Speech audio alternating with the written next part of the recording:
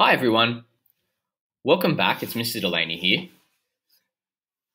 In this video, we're going to look at what it looks like when we log into the PM eCollection. In particular, what is on my bookshelf, this tab up here. So let's scroll down and have a look.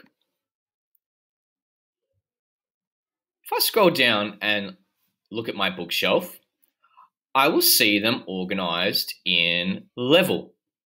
And I can scroll across using my mouse, using my trackpad, or I can click the arrow over on the right, or the left over here. And these are all of the books in the PM eCollection that are those levels.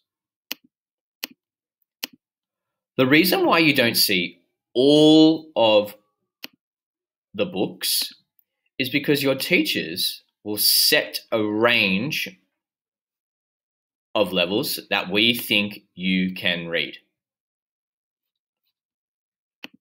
rather than having the whole collection open to us. If you'd like to read a book, all you need to do is go ahead and click it. The first thing that will pop up is our front cover here, and if we click across, our back cover. So you might like to make some predictions using the front cover and the back cover.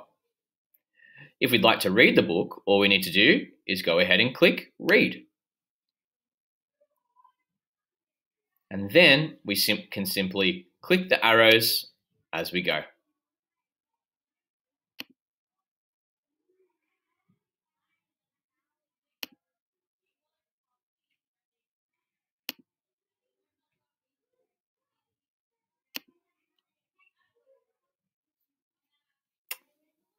And that is our bookshelf.